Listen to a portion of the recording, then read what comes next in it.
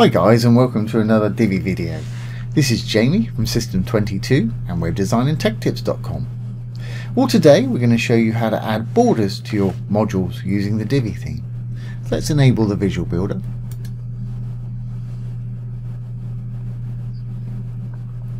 I've got two little blurb modules up the top. I'm going to go into the first one here. Dark tab for a module, green tab for a row, blue tab for a section.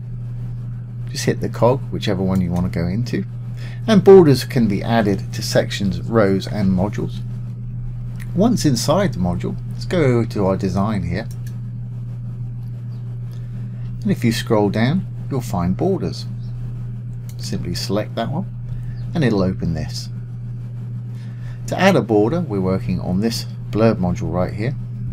Simply go down, select if you want to do all four sides at once, just the top, right, bottom or left. Once I add a bit of border width, you'll see the border appear there, and you can make it as big or as small as you want. I think the default color is usually black, but you can change it to whatever color you want down below.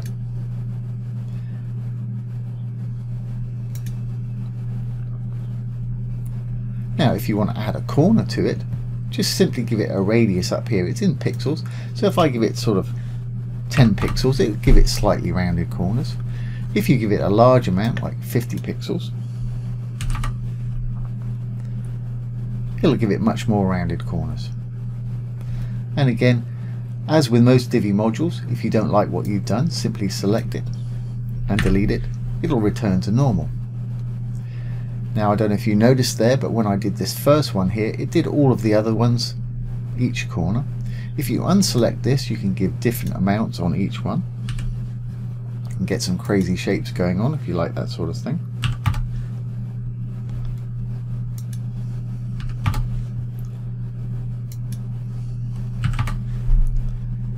And you see some sites that like using interesting shapes like this. You can do what you want pretty much. And again, if I check this, select, we can take it back to normal again.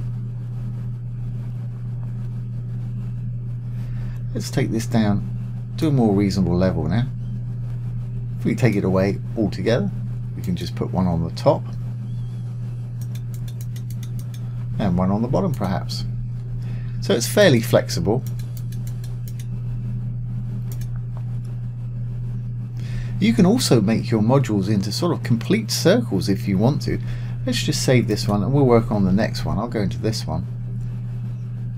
But to make it into a complete circle, you want to make sure the height and width are equal.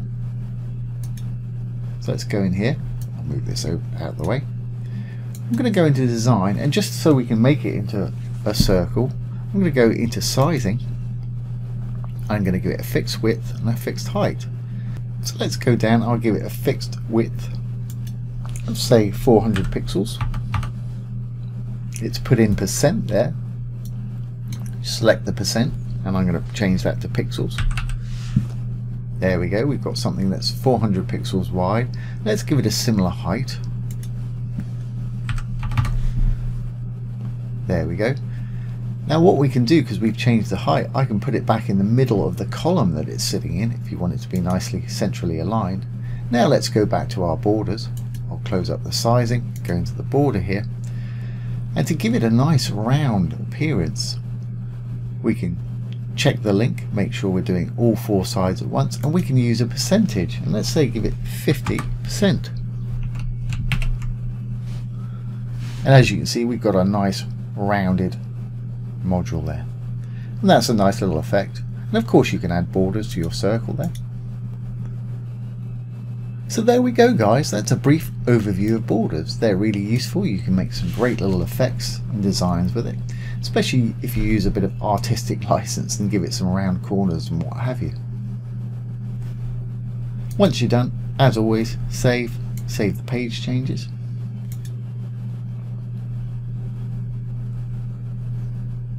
And let's exit the visual builder. So there you go guys, there's how to add borders to your modules, and don't forget you can do that on sections and rows also. So I hope you've enjoyed this today and found it useful. If you have, please give it a thumbs up, ring the bell, comment, share and subscribe to our YouTube channel. Once again, this has been Jamie from System22 and webdesignandtechtips.com. Thanks for watching. Have a great day.